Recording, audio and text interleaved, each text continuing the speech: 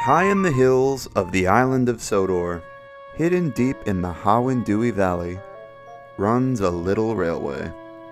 A little narrow-gauge railway. A charming little narrow-gauge railway.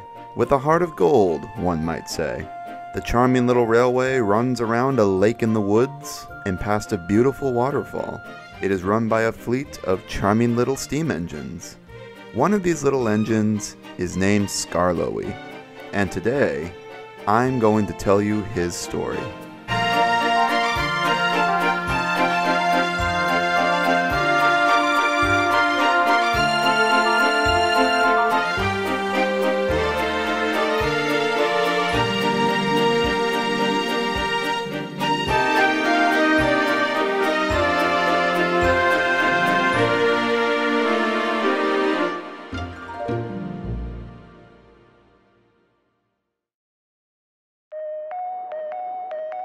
Skarloey is the oldest working engine on the island of Sodor. He is an astounding 157 years old, and still kicking strong. Skarloey is a kind, wise old sage, and incredibly faithful. Once impatient, reckless, and full of his own ideas in his youth, Skarloey is now a very respected, firm, and fair engine. Although he may still be reckless and childish, depending on what episode you watch. Skarloey has an unbreakable spirit, and utmost respect for the passengers that visit his little railway. Everything he does for them. He works alongside Rheneas, who he has worked with for so long that he is basically a brother to him. He also has a real-life twin called Talyllyn, who you can go and see for yourself in person in Wales. Skarloey is the heart of Wilbert Awdry's Railway series, and a cherished favorite among Thomas fans.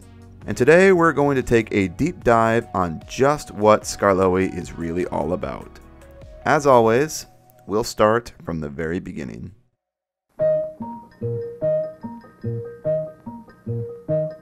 It is absolutely impossible to talk about Skarloey's origins without talking about the real-life counterpart, the Talyllyn Railway in Wales. So I'm going to give you all a brief history on the railway first before we begin.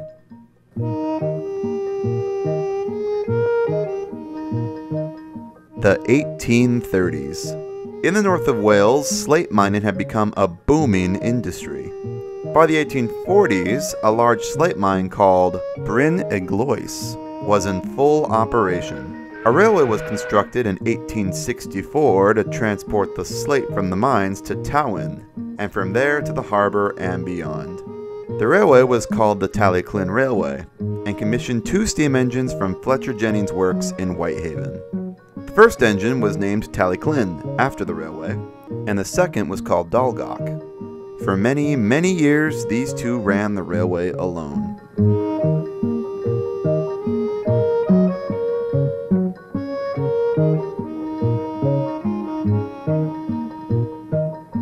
By the 1940s, Talyllyn had put in a good 70-odd years of service and was worn out. The engine was placed in an open shed while Dalgach ran the struggling railway. By 1950, it was very clear Dalgach was on her last legs, and the railway's fate was nearing. Steam enthusiasts found the little railway fascinating. The fact it was still operating as its own company while every other railway was now under BR ownership, and with the same 2 engines it had from day one, made it incredibly unique. Steam enthusiast Tom Rolt formed the Talyllyn Preservation Society and led the attempt to preserve it. Efforts were complex, but successful, and in February 1951, it was complete. The Talyllyn Railway became the first officially preserved railway in the world. The first public train under preservation ownership ran on May 14th. Its 2 old engines were overhauled while 2 new ones were purchased to help keep the railway running. The 50s was a very experimental time for the Talyllyn, as people fascinated by this little line soon came in swoons to volunteer. The idea of a steam railway operating solely by volunteers was novel at the time. The trains simply ran because people wanted them to. A one Reverend Wilbert Awdry heard about the Talyllyn after the first meeting of the Preservation Society and promptly joined. He visited on holiday in 1952 with his family and began volunteering as a guard, platelayer and booking clerk. Audrey was so inspired by this charming little railway and these locomotives that he wanted to write about them in his Railway Series books. In 1955, the 10th book, called Four Little Engines, was published. The book featured a fictional narrow-gauge railway on the island of Sodor that was run by two little engines who became worn out, and two others came there to help them. It should be noted that all the stories of this book were completely inspired by actual real-life events on the Talyllyn. Rails being so old and worn that engines fell between them, the refreshment lady being left behind when the guard blew his whistle too early, who was Audrey himself, I should mention, and the railway's oldest engine left in an open shed when he became too worn out to be useful. That little engine's name was Skarloey. This is his story. In 1863, a new narrow-gauge railway was constructed on the island of Sodor to transport copper, and later slate, from a mine in the Wardfell Mountain down to a standard gauge transfer point at Crobin's Gate. The railway ran up the valley and terminated at the lake of Skarloey, and was thus named the Skarloey Railway. The railway required steam engines, and two were commissioned from Fletcher Jennings Works in England.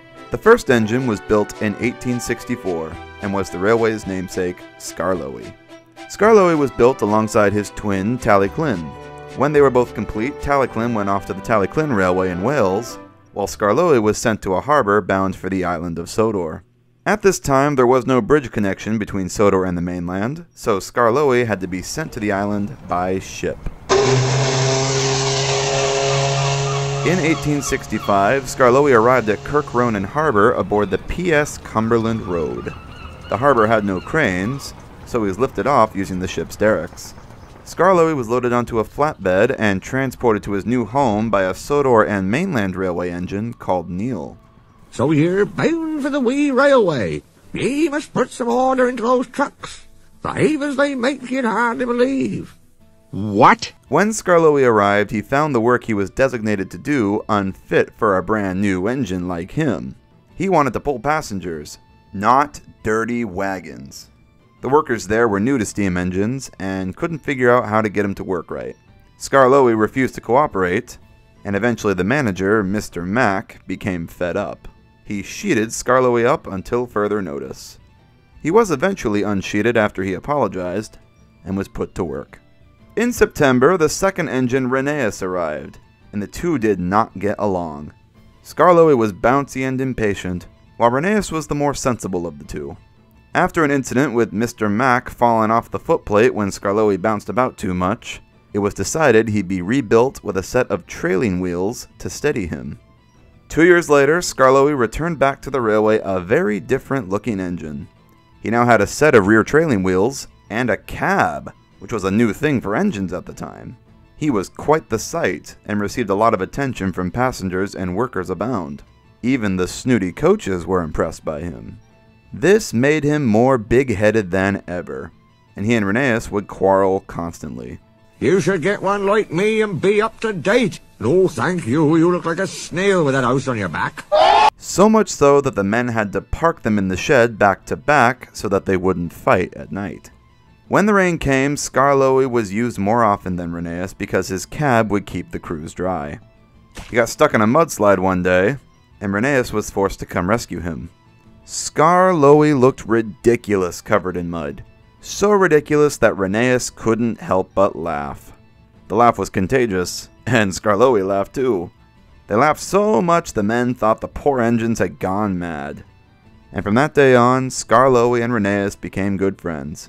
Brothers, one might say, and they worked together on their little railway for many, many years after that.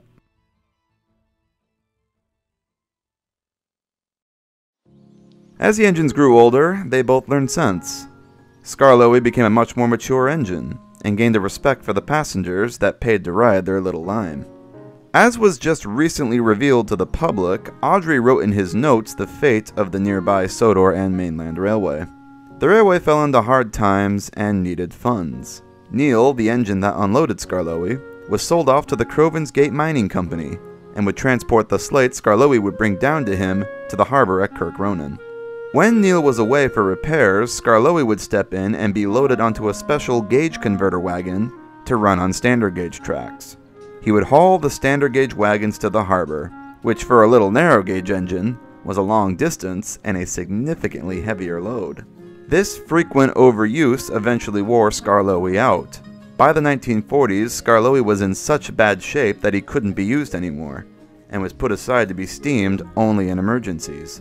He was retired to an open shed at Croven's Gate, while Rheneas ran the railway all by himself for the foreseeable future. It's my turn now, he said. You've done more than your share of hard work. Both engines at this time were over 70 years old. Rheneas ran the line for a good 8 years or so on his own, but eventually kicked the bucket when he broke down en route. The railway had fortunately arranged for 2 new engines, and when Sir Handel and Peter Sam arrived, Rheneas was sent away to be overhauled. Skarloey, however, stayed in his shed.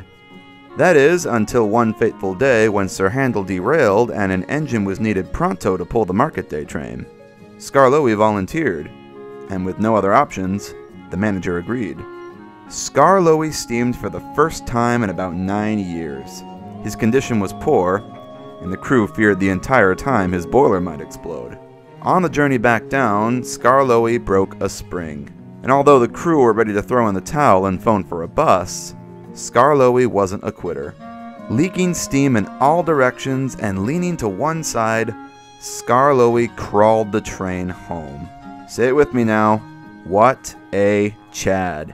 The crew were so pleased with him they dubbed him Old Faithful and promised to send him away to be fully overhauled. Skarloey was sent back to England where he reunited with his twin Talyllyn, the first time the two twins had seen each other in many, many years. In 1958, Skarloey returned home from England feeling like a new engine, and went back into regular service on the railway's roster. And he still is, to this very day. In 1965, Skarloey's 100th birthday was celebrated. In 2021, Skarloey is 157 years old, as is his real-life counterpart, Talyllyn. He is the oldest working engine on the island of Sodor, which is a huge honor to hold, and one he'll hold for the rest of time. Skarloey may not be real, but Talyllyn is, and the fact she is still alive and steaming today is a testament to the passion and dedication of railway volunteers everywhere. The Talyllyn and the Skarloey go hand in hand. If it weren't for the charm of the Talyllyn, Audrey would never have written stories about Skarloey. And if it weren't for Skarloey's large reach, the Talyllyn would not be as much of a crowd drawer as it is today. Not too shabby considering one of these two railways isn't even real. Now that we know the history, let's get into his character. I'm just gonna say it. Skarloey is the most developed character in the whole Railway series. Characters like Gordon and Edward and Henry are all super developed too, especially Gordon, as we followed his whole character journey from start to end. But Skarloey is a bit different from Gordon because he has the advantage of being a lot older, with several more gaps of time to fill stories into. Skarloey's life started in an entirely different century, the mid-1800s, in a totally different time period to now. We saw all different sides of the character through different periods. When Skarloey was young and new, he was impatient, hot-headed, and never listened to reason. He was very rambunctious and eager to get out in the world. And when Rheneas would try to bring him back down to earth, he'd snap at him and the two would argue. When Mr. Mac tried to get him to pull trucks, he didn't cooperate. When he got his new cab, he was super boastful. Very unlike the Skarloey we know and love now, but not out of the ordinary for a young engine. As time went on, Skarloey realized the value of hard work and grew up. For 70-something years, only he and Rheneas ran the whole railway by themselves. He very quickly understood just how important passengers were to the survival of their railway. Passengers are our coal and water, he would say. No passengers means no trains. No trains means no railway. We saw that firsthand in Old Faithful when he risked everything to get his train home, despite all the odds against him. He also reprimands the coaches for possibly hurting the passengers in the same story. We also see this reassured in Gallant Old Engine, when Skarloey lashes out at Duncan for stranding his passengers on the viaduct. And he lashed out at Rusty in Rock and Roll for not wanting to help a derailed passenger train. Despite this, Skarloey isn't always serious all the time either. On many occasions, we've seen the jokey side of him. He is not above making fun of the other engines when they deserve a little humility. He was the one that ignited the whole Sir Handel and George conflict after all, and he did that just because he thought it'd be funny. And, well, he wasn't wrong. Skarloey may be an old geezer now, but he's young at heart. Skarloey's brotherly bond with Rheneas is worth bringing up too. These two hated each other when they first met, but we saw them find common ground as time went on. They grew and became brothers over time, like real people. There's such a wholesomeness in how much these two have each other's backs. The two quickly realized that only as a team together would their little railway prosper. And that dedication never died out, as we saw each perform in their respective hero stories.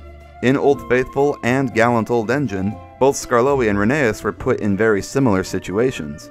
Both were worn out and broke down en route, but they pressed on and got their trains home. Both were heroes. Very similar stories. However, there is a key difference between the two. In Rheneas' case, if Rheneas didn't get the train home, there was an underlying fear that the railway would close. If I fail, the railway will close. I'll get there or burst. It was a make-it-or-break-it situation, and thus Rheneas was more of a hero for it. In Skarloey's case, the situation wasn't as dire. He broke down at a station. The crew even said they could just phone a bus for the passengers. But Skarloey refused, and got his train home anyway. He didn't have to do this. He didn't have to put himself at such risk. But he did it anyway, for his passengers. The key difference here is that Rheneas did it because he had to. Skarloey did it because he wanted to. I think that speaks volumes about Skarloey's character and where his morals lie. Quite a glow-up from the reckless engine he once was when he was younger, huh? Skarloey started out as a typical young character, and grew into a wise, confident, moral, and well-respected figurehead. One of the best character journeys of the series, if I'm honest. I don't think Skarloey's journey strikes as impressive as, say, Gordon's, because it was told to us out of order. We got the hero story first, then lots of present-day stuff, and then the backstory way later. But when you look at it all in order, wow, is it quite the glow-up. Quite a lot of punch this little faithful engine packs, huh? You know what they say, never overlook a little engine.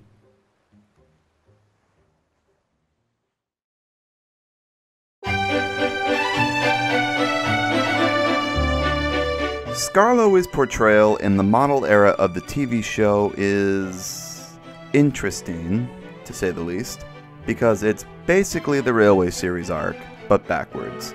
Literally reversed. Let me explain. Like all the other narrow gauge engines, Skarloey's first appearance wasn't until Season 4. His first stories were very much like the Railway Series ones, and followed them pretty faithfully. Skarloey and Rheneas worked the railway together for many years, but eventually grew old and tired. Skarloey became worn out, and was retired to an open shed where he could see everything. Rheneas ran the railway alone, until he finally broke down too. The railway received 2 new engines called Peter Sam and Sir Handel, and Rheneas went away to be mended. Peter Sam and Sir Handel ran everything by themselves while Skarloey rested. That is, until Sir Handel derailed and another engine was needed to haul his train. Skarloey stepped up to the occasion, and we know how the story goes. He broke down as well, but he got the train home anyway. The crew were so pleased with him that they sent him away to be fully overhauled. Old engines can't pull trains like the young ones can. They can if they're mended, Old Faithful, smiled his driver. And that's what's going to happen to you. You deserve it. And he returned home sometime after, feeling like a new engine. Unfortunately, the stories of Skarloey and Rheneas' early days were never adapted for TV, so we never got to see how those would have played out or what they would have changed. One thing I think is also worth noting is the Talyllyn connection is not present in the TV show. Skarloey pretty often talked about his little old twin in the books, which, of course, we know Audrey did to advertise the real railway to his readers, but it's never a thing in the show. I don't know why, but Britt Allcroft had a weird thing about never name-dropping real engines. City of Truro appeared, but was never named or spoke. Flying Scotsman was never named or fully seen, and Talyllyn was never mentioned. Stepney's the only real engine that did appear, but his story was changed so much that he might as well have been an original character. As the model seasons went on, Skarloey would show up fairly regularly with the other narrow gauge engines. In Season 5, we learned of a time when Skarloey braved an avalanche and was buried in snow. In the same season, he faced off with a giant boulder, and told off George when he was belittling the engines. There's also this little line that I really like. If we don't go now, Skarloey will take my favorite place in the sheds. Which kind of implies that Skarloey would purposely take Duncan's shed spot just to anger him. Skarloey was kind of a little badass this season. Have I ever told you guys how much I love Season 5? Season 6 was when the changes started happening. Nothing too major yet, but the signs were there. The episode Rusty Saves the Day depicted the Skarloey Railway in such a state of disrepair that the Fat Controller actually considered closing it. Like, the whole railway. I don't know what they meant by this. This was a strange episode. During the engine's attempt to mend the line, Skarloey was the first one to want to give up. She's right, he said. We'll never get it done in 2 weeks. Okay, that's a little weird of Skarloey of all characters to say. It's only the railway he lived on his entire life, and very quickly he's ready to throw in the towel. This was his only major appearance worth noting this season, so nothing too alarming yet, but something didn't feel right. Then we come to Season 7, and oh man, this is where the degradation really started. The infamous episode The Old Bridge is the one most people pinpoint as the start of Skarloey's decline, and I have to agree there. Skarloey becomes afraid to cross an old trestle bridge after nearly falling off of it, despite it being fully repaired. This episode was the first Thomas episode ever, in my opinion, to just feel completely wrong. It's not the first bad episode per se, but it's the first one that I feel completely misunderstood the characters. The first episode that wrote well-established characters completely untrue of what they're supposed to be. I can sympathize a bit with Skarloey in this. I mean, he did nearly fall off that bridge. I can understand why he'd be a little on edge. See what I did there? On edge, get it? But he's a grown-ass man, the oldest engine on Sodor, and to see him just give up and be so cowardly was so untrue to the character. I'll give the episode this though. I do like that Skarloey puts his fear aside immediately when he hears Rheneas is in trouble. Their brotherly bond is still very much a thing here, but at the cost of an incredibly weak episode. I always thought this was a story that would have worked very well if it took place back in Skarloey's younger days before the other engines arrived, before he and Rheneas grew up. I like to think that it is, but Duncan and modern-day Sir Topham Hatt appear, so this was clearly not the show's intention. This, very unfortunately, was not a one-off fluke. This episode basically solidified the new status quo for Skarloey. And oh my god, it just got worse as the seasons went on. They turned Skarloey into a child in the seasons after this. Skarloey being scared of something is the plot of most of his Spotlight episodes. In Season 10, he's afraid of going to the wharf. He cowers when someone makes fun of him. In Season 11, he's afraid of thunder and lightning, so scared that he hides and refuses to work.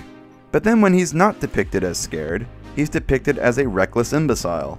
He goes up the incline to show the world just how brave he is, and then breaks it. He races Rheneas at dangerous speeds, which causes Rheneas to derail. Pretty horrifically, I should mention. He bumps trucks so hard that he demolishes them. He joins Thomas in scaring others with his whistle, causing colossal damage everywhere. He plays tug-of-war, hauling a puppet show train. Oh my god, this might be the worst episode of the show. I can't stand this one. The only time in the later part of this era that Skarloey feels like Skarloey, that I can recall anyway, is the Season 9 episode, The Magic Lamp, where Skarloey is the one that tells the others about the legend of Proteus. This felt very Skarloey to me. He's an older engine that would of course know old legends of the railway. Was this a fluke? Like, why did they use Skarloey correctly like this one time, when every other episode around this one depicts him like this? Whee! Puff Skarloey as he raced down the hill.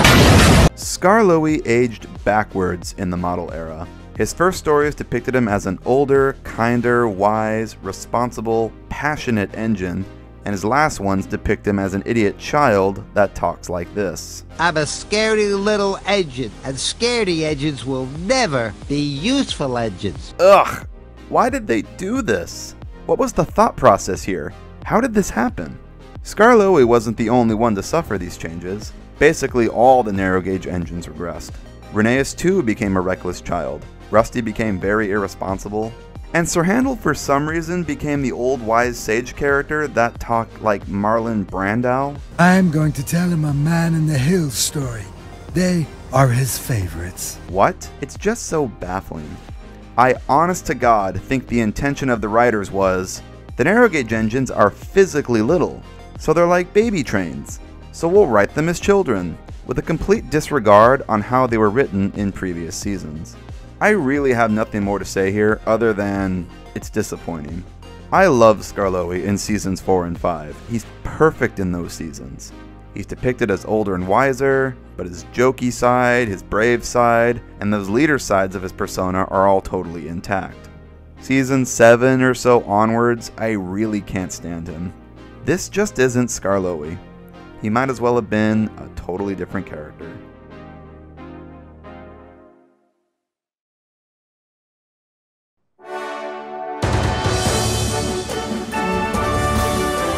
I'm very happy to say the CGI seasons did not continue this character regression. However, there isn't really a whole lot to say. When the CGI era started, the narrow gauge engines were absent for a while. A good few seasons went by where they just didn't appear at all. I think they were mentioned once. The little engines in the hills tell me stories all the time. But that was it. The movie Blue Mountain Mystery changed that. I recently talked about this movie in my movie rankings video, praising it for what it did. And man, did it do a lot. This was the narrow gauge engine's big return to the series, with an all new look and voices of their very own. This big comeback really was something to celebrate. Such an effort was made to tie these characters back to their Talyllyn roots. The animation company Nitrogen actually flew out to Wales and got photos of everything for reference. Much of the rolling stock was accurately recreated in CGI, and lots of little details from the real-life engines were applied to the characters. This humongous effort put in to mark the narrow gauge engine's big return was really apparent. Skarloey, of course, made his big return in this, and I am so happy to tell you that there was a very clear effort to revert him back to what he once was. The childish, frightened, idiotic character Skarloey regressed into was not present here at all. He went back to being written as a confident, wise, responsible leader character, complete with a deep man voice to emphasize that. Always. If your wheels aren't whirring, you aren't being a really useful engine. I feel like they intentionally went with a deep voice for him as a way of saying to fans, don't worry, we are never, ever going back to the childish persona. His friendship with Rheneas was retained, as was that jokey side of his personality. You have to stop bumping into things, Rheneas. He was also depicted as very serious, which I really enjoyed. Skarloey is the one that makes it very clear to Thomas that the whole Luke situation was dire, and he's the one that exploded at Thomas when Thomas blurted out he leaked the secret. While there were a few episodes that starred them after this, the narrow gauge engines were all reduced to a sort of group appearance kind of thing, where you wouldn't get an episode about one of them, or with just one of them. If one narrow gauge engine appeared, then a good chunk of them would too. It was very rare we'd see one separate from the rest in an episode. I want to talk about the Blue Mountain Quarry here for a second. There was a clear restructure of how the narrow gauge engines would be used when they brought them into the CGI series. No longer would they really get episodes on their railway. Instead, they were all basically stuck in this giant Penryn-inspired industrial quarry.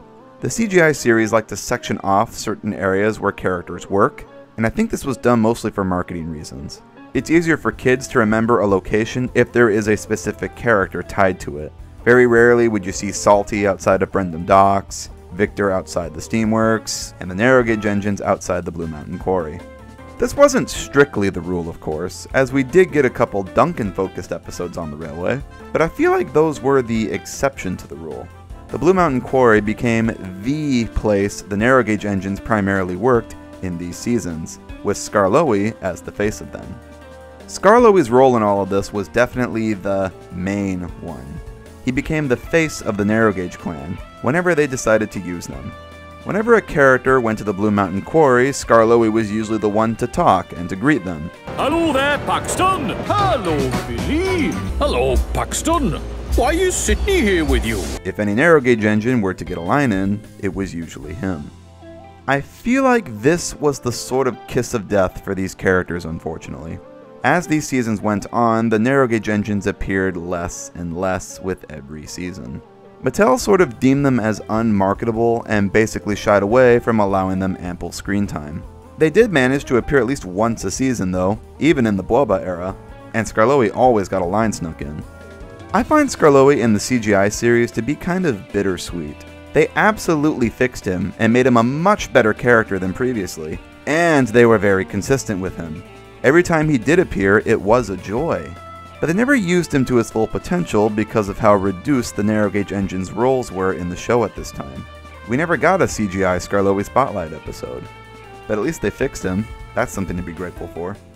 I think it's pretty safe to say that Skarloey and the Narrow Gauge engines will not be appearing in the show anytime in the foreseeable future, but maybe that's a good thing. They managed to leave the series on a pretty good note, untarnished.